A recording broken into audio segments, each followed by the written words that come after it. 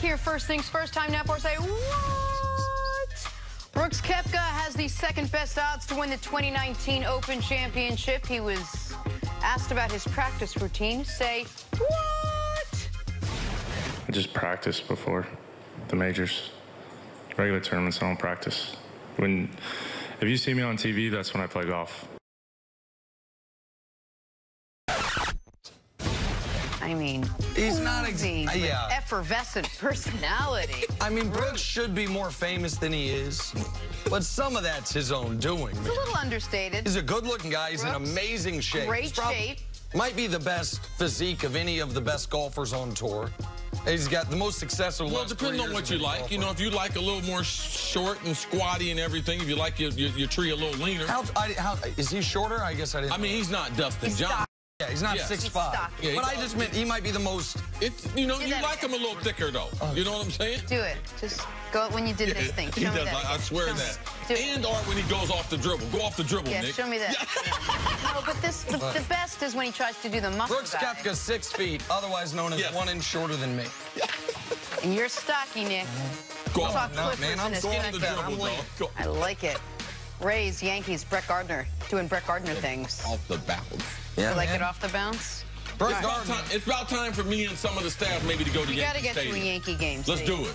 Reds and Cubbies. Albert Amora Jr. sliding over the shoulder grab. This one hurt a little bit. Now this is a amazing play. Brett Gardner's play is like a 3.5 stars. This is a full 5 stars. Where did he sliding over the shoulder, almost into the ivy. This is a great play. Oh, yeah. The cinder right there on his tushy, man, that hurt. Okay. That's what I was waiting for. Speaking of falling on your tushy, Rockford, number 11. High school, Shaden Clanton. Watch him fall down right on the tushy. This is AAU summer ball in transition, and you're trying to take a charge, kid. You deserve all the... Now, you might be able to win me over. It's AAU summertime. I might go try to contest that one. Yeah. But regular season, I'm hustling back. Just what the coach said, get in a good position, take that charge with my chest, not with my hips. Want to play take it with your chest. In or out? Say it with your chest. No. Say it with your chest. Right. Say it with your chest, Jenna. I've been trying to do that for a week. I can't talk. Every morning. Vegas came out with their expected NBA win totals this week, and the Clippers lead the pack out west at 55.5 wins. They won 48 last year, then added Kawhi and Paul George. Nick, you went around on the Clippers, winning at least 56 games. I am out. I think the Clippers, compared to what Vegas thinks, are going to have a disappointing regular season. I think Paul George probably not going to be ready for the beginning of the year. Kawhi Leonard probably going to play 65-ish games, and they don't have the overall depth Toronto had to withstand Kawhi missing as much time. Toronto was 17-5 in the games he missed. I think they're a 51, 52 win team. I don't think they're in the high 50s, so I'm out. Jenna, I'm in. Paul George wins them an extra 4 games. Kawhi Leonard wins them an extra 5 games. How many win last year, Nick? 48. Oh, that would get them right over the hump.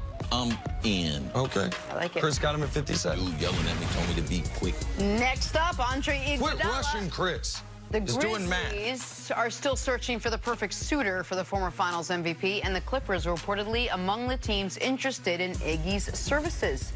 Nick, you win or out on the Clippers being the best fit for Iggy? I'm in. I hope they don't get him, but I'm in. If the Clippers get Andre Iguodala, they will have the best, second best, and third best players in the league at defending LeBron James. If you were drafting guys just to defend LeBron, they would have Kawhi as your #1 draft pick. Over the last 5 years, you make a great Paul George, your #2 draft pick. Andre Iguodala, your #3. He would, every minute he played against them in a playoff series, he would have one of those 3 guys guarding him. So I think they are the best fit for him. I don't know if that's where he's going to end up, but that would be a dynamic addition. Yeah, I think the style, it would fit him there, but I think it's a better fit for him in Denver. So I'm going to be out. All right, he started there in Denver. I believe the overall leadership, what he brings to that locker room, overall championship experience. Imagine having him in that Game 7 against Portland, okay? He makes the difference. I believe with those younger players, he's a tremendous influence on them in the locker room. And see, Denver right now has nobody to guard LeBron. Nobody on the roster. He could do it.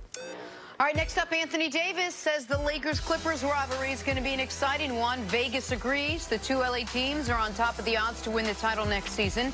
Chris Carter, you win or out on one of the LA teams winning the title next this coming season. Ooh, I'm in. I'm in, man. The hottest city in the country, L.A., for basketball. LeBron, Kawhi, A.D., Paul George, Doc Rivers. Oh, it's going to be exciting. I'm in on it. There's going to be a parade in Los Angeles. I'll reveal that later on. The 50 days to the NFL season, along to end of October. Yep, around a little before Halloween. I'm also in. And if it's, I'm not going to say which team. I got a feeling which team. I got a feeling what the final's going to be. But I'm also in. They told me be quick. Don't say. One of the teams from L.A. They're going to have reseed. Or one of the teams from They're going to have reseed. One of the cities I used to live in is going to win a title. What's happening here? Next up, what? Rushing through everything. I want to hear some stuff. Let it breathe. Next up, NFL.com ranked the best wide receiver duos heading into the season. Odell Beckham Jr. and Jarvis Landry top the list. Chris Carter, you in or out on OBJ and Jarvis Landry being the NFL's receiver duo? I think they are the best. I think they're fully supported by the other people. Being the offensive coordinator will get them in the game plan, and their quarterback will get them the football so they can make plays. But if we were talking about triplets, man, I might have to either Kansas City, Tyreek Hill would be in there, but Julio Jones and what they're doing down there. Julio, Ridley, and Sanu would be the best threesome, but the best duo is, of course, Beckham and Landry. I'm totally in, absolutely, for obvious reasons. The most skilled wide receiver in football, Odell Beckham Jr., Jarvis Landry, one of the most reliable from a catch standpoint, the best duo in football. It's one of the reasons why Baker Mayfield is my MVP pick. A little extra. A piece of information. Yeah, tell the herd. Are you on the herd today? No, man, I got to go to the doctor, man. I've been a little under the weather, been a little sick. I got to figure out what's going on. Listen, bro, I fixed your hair. I can't fix your voice. My voice used to be good. Coming up. Went on a trip to Cleveland with Jenna. I ain't been the same since. Sexy thing happening with you right now, Nick. Are the Cowboys about to lose an All-Pro this season? That's next. You get ready to lose a partner if you mention anything to do with sex.